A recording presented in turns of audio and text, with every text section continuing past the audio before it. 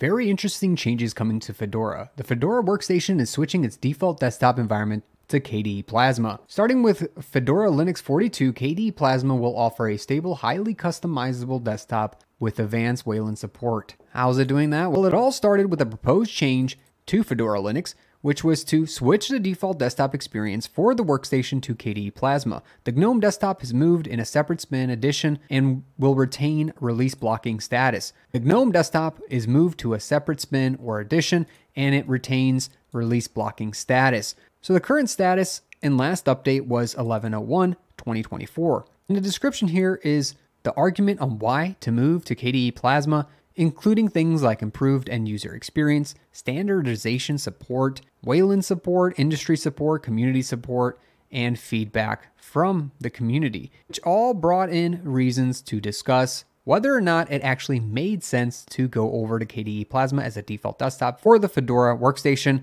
Anyways, the exciting part here is this was just a proposed change that was made, which led into the next portion, which is not only a discussion, but the start of a new working group. The Fedora Personal Systems Working Group is an issue tracker for the Fedora Personal Systems, which is an umbrella organization containing special interest groups. Currently, it contains Fedora KDE SIG, which is a group of Fedora contributors that maintain KDE packages in Fedora, as well as the Fedora KDE Spin, Fedora Kinoite, and KDE packages in the EPEL. It also contains Fedora Acai SIG, which is a group of Fedora contributors that maintain Fedora Acai Remix. What came out of all of this is the Fedora KDE Special Interest Group, which its mission is to create a group of Fedora contributors that maintain KDE packages in Fedora, as well as KDE Spin and Fedora Kinoite.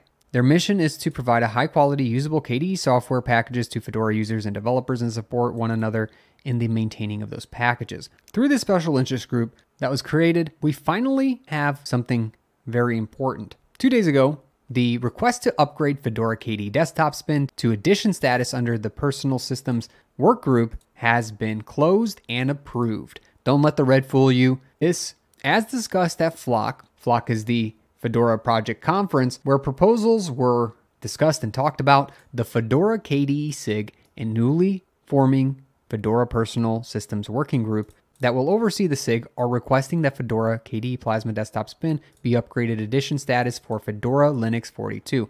This includes the following: listing Fedora KDE Plasma Desktop Edition at the same level as Fedora Workstation Edition on the fedoraproject.org website, production of the flagship site page for Fedora KDE similar to Fedora Workstation on the fedoraproject.org website, and marketing support similar to the vein of Workstation at events. And finally, the Fedora KDE SIG will withdraw its change for Fedora Linux 42 to replace GNOME with KDE Plasma on Workstation with the acceptance of this request. So the proposed change seemingly was to actually make Fedora Workstation defaulted to KDE Plasma Desktop. But from what I understand there, we are not necessarily changing out Fedora Workstation. Instead, we're introducing another edition where you can use KDE Plasma. Now, it's kind of in the gray still, but either way, there are big changes happening to Fedora, especially with how they're going to promote the varying different desktops. It had said in that post that the plan here is to revamp things in order to offer more editions. So when we hit Get Fedora, we have the Workstation edition. And of course, it says the latest GNOME desktop. So will we be seeing a separate edition here under Workstation, or will it be a completely different edition located in this menu? It's unclear yet, but we do know that this spin is going to be moved up 2 editions, and perhaps GNOME might be moved to spins. This is a big deal, as the Fedora Workstation has used GNOME for quite a few years, and this is a pretty big change. It's interesting how GNOME here will continue as a separate Fedora edition, but it seems like Fedora is aligning themselves to modern industry trends, trying to improve support for modern users and community needs. We'll see what happens, and if the default completely becomes KDE, or they step back after a little bit and realize that that's not the best plan going forward. Either way, I am ready to see what happens with this.